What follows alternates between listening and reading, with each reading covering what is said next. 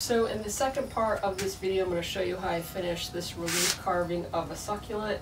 Now, the finished product is going to be sent to the customer with bare wood. It's a design for someone's business. So the original, I'll try and remember to put a photo of it in here, is actually a watercolor painting. So he's going to paint it, which is awesome because I don't like painting things. And it'll save him a little bit of money that I don't have to do it. But I did spray this with water so that the wood looks a little bit more saturated just for the color.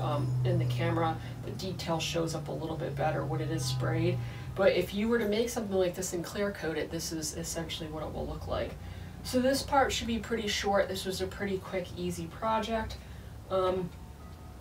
Mostly there's a ladybug that went on top, which will be in this video, as well as finishing up some of the center of the succulent. So in the last video I was using blue tape to designate which leaves I had done undercutting in, and the reverse of that is, in order to finish sand these, I'm removing the blue tape, and that will designate which leaves are done. It surprisingly can get kind of confusing not doing it in a way where you mark them.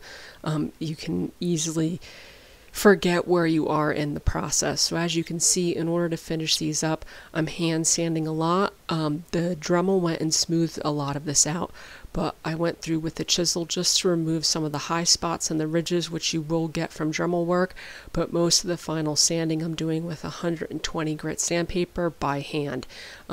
With doing it by hand, you could kind of fit all those contours, so that's how I finished all those outer leaves. To do the interior, I don't have a chisel set small enough, was really the problem, so I did a lot of this power carving with a Dremel. I would have preferred to use chisels, especially with the tips of these leaves. I broke some of them off during the process. You could see some of them, the glue lines from some I put back together, and the Dremel's a little aggressive and it did chip some of this off. But you could see I'm just using some of my smaller bits to essentially do what I did on the bigger leaves, going through and creating depth and undercutting all of those sections. So this rounded bit is not really an ideal way to do this, but it's really the smallest one I had in order to get into these parts. You can see I'm just basically just going down. Now this one's a kind of like a sanding bit. Once again, it's not the ideal shape, but I could get into these deeper parts of the leaves and smooth some of this out, because the hand sanding works really well, but if you don't initially get it somewhat smooth, it will take forever. You can see I already had most of this done. It's really only that inner portion I couldn't use the chisels with. I could just go through and clean it up. Everything's always finished with sandpaper. It removes all the ridges and just smooths over, especially the edge curves are easiest to do with sandpaper. And like I said, I'm using water to saturate the wood in two senses. It absorbs the water, and then that in turn saturates it in the sense that the colors can be seen better. The colors are saturated. You can kind of get an ideal of how everything looks, see any spots I missed sanding. Like I said, the customer's going to paint this, so I'm giving them the raw finished piece. At this point, I could take my cleat off the back, and I'm just going to taper these edges a little bit more, make them a little thinner. I didn't do this initially because I realized quite quickly that the tips of these leaves are quite fragile, especially the ones that don't run with the grain. And so I waited till the end. I didn't want them too thin while I was chiseling, and they would keep breaking off. In order to do the ladybug, I'm going to start with making a rough cutout of it. I have these weird pieces of maple. I don't actually know what they're from. I have a bag of them. I'm assuming they were chair parts at one point.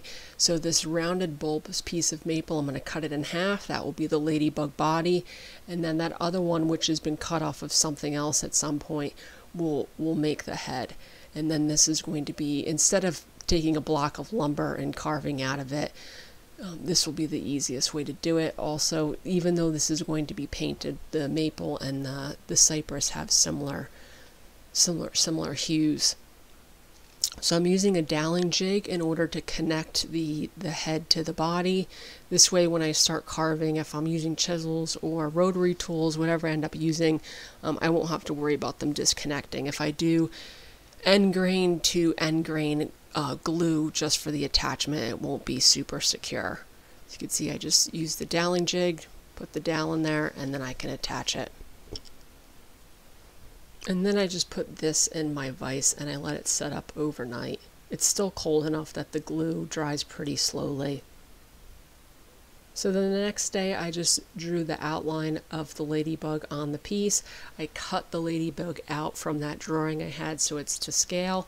This is not an aerial view of the ladybug, it's kind of at an angle, so I made sure to cut it out so I could get the right proportions, and then I just trimmed this out on the scroll saw. This was the easiest way to do it because it's such a small piece. I could remove the bulk of this material I won't need pretty quickly. And I already have a fairly nice rough shape after this point. So then in order to attach this to the piece, I'm once again using a dowel. So I just drilled a dowel hole in the center. I believe these are 5/16 inch dowels that I'm using. I left the dowel long so that I could use this in my vise. So just glued that in place, and then I could once again use this in my vise. So someone in the comments of my last video made a good point that they use a square block of wood in the vise so that they could turn it much quicker than the rectangular piece I use. That's actually a really great tip, so I'm mentioning it in this video. Going forward, I'll do that instead of the rectangle. It just saves the time of having to open and close the vise that much.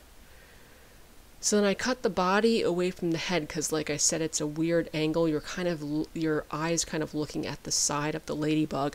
So that line across the top is really important because that's kind of where the light is hitting it in the photo, which means in real life I want to taper this a little bit to that line. So I'm just using a rough bit for this, and I'm just rounding this over. Ladybug's bodies are pretty round on top. They're like half circles essentially. So I'm just tapering the head and the body all kind of consistent with that line. Eventually it will be a smooth curve from the top of the piece all the way down to the side is essentially what I'm doing. At this point you can see when I'm starting to remove material, I was a little overzealous with my original dowel hole connecting the head, and it actually comes out the back side of the ladybug. So I drilled that out a little bit and then added a dowel plug to hide it. So that's essentially what I'm doing here. I could have filled this with putty or something like that, but this will be quick. I could keep working on the piece with that plug in there. And then, like I said, I'm just continuing to create that curve, making it arch over from the edge to the top, so it's one continuous arch, as well as the head. There's not much depth or delineation between the body and the head. There's a little bit of an indent, so that's what I'm doing here. In the photo that I'm looking at, you could kind of tell that that's what I'm talking about. So I'm using a dovetail bit. I'm making ever so slightly of an indent between the body and the head because there is in the photo that sort of indent. And then I'm going through with a taper jig, and I'm just feathering out this material so that it doesn't look like I just put a large arch into there. So I'm feathering out the material in the front, and I'm feathering out the material in the body so it looks more like an indent more so than a line. That's the dovetailing bit I'm using because the exact same thing happens at the head. The head of the ladybug is actually quite small. The large black part on the back is still part of the body. So then once that was done, I just go through and sand this. Using the sanding bit on the Dremel makes life really easy, kind of tapering the body bottom a little bit. I didn't really spend too much time on the bottom, and then smoothing out those indents.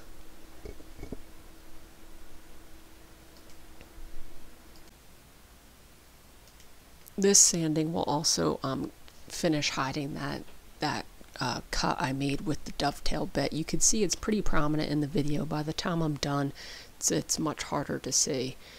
So I'm using a smaller printout I have of the drawing, and I'm kind of mapping out where the hole goes. Since this bit is 5/16, I'm just drilling a slight hole into one of the leaves, and then that can fit in there. And then I'd obviously cut down the dowel in order to get the ladybug to fit in there perfectly. So at this point, I'm not going to go crazy with detail on this because the original is obviously a computer graphic, so it doesn't have a lot of detail or dimension, but I am going to add some antenna and legs to this. So I'm going to be using some 22 gauge wire as well as some smaller finishing nails essentially to do the legs.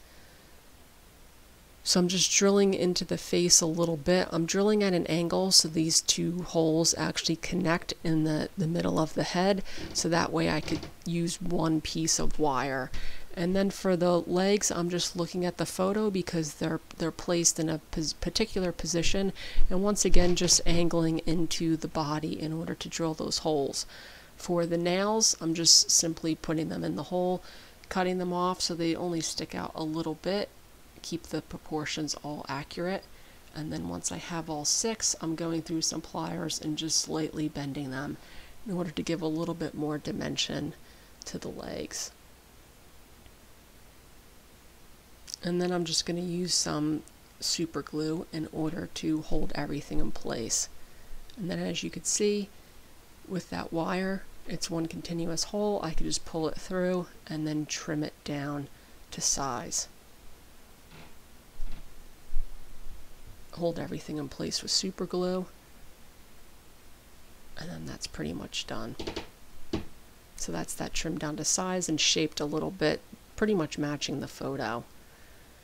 And then once again re-wetting this with some water so that you could see all the details and the grain. It just makes everything add a little bit more depth to it when it's saturated with water like that. And just a bunch of photos of the pretty much finished piece at this point.